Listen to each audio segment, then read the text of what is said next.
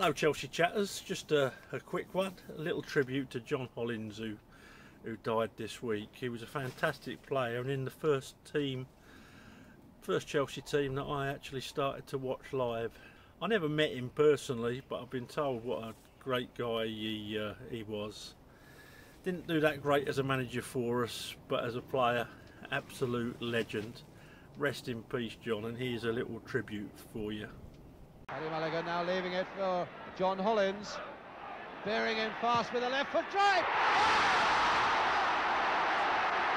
And now Harris. Hollins has gone off on another break and Nelson's gone with him. Hollins, good work by Hollins. Oh, against the post. Can he do it? He can! John Hollins! Oh, what a beautiful... John Hollins, born on the 16th of July 1946 in Guildford, Surrey. He died sadly on the 14th of June 2023. He made 436 appearances for Chelsea in his first stint between 1963 and 1975, scoring 47 goals. He went away to QPR and Arsenal before coming back to Chelsea for the 83-84 season, where he made 29 appearances and scored 1 goal.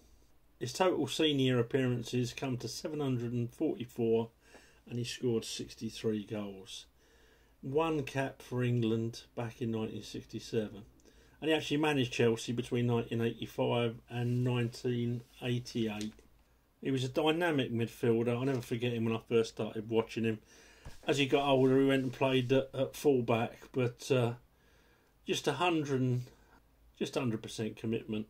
Crikey. If our team last season, the 22-23 team, had John Hollins' commitment, we'd have been top 4, no problem. But that's not the case, is it? So yeah, John Hollins scored some great goals, and his assists must have been through the roof. Didn't have assists then. When you were manager at Chelsea, you had some rough times there, and it was a lot of pressure. Do you think the pressure today is tougher or not so? Did you think in those days there was more?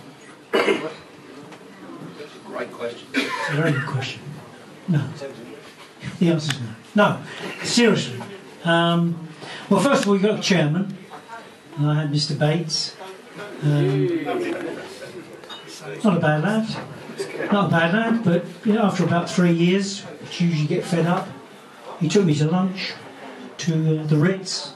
Wonderful, smoked salmon, brilliant, nice wine and everything else. And he said,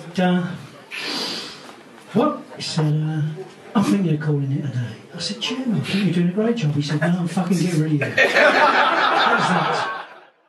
So there we go, folks. John Hollins, rest in peace.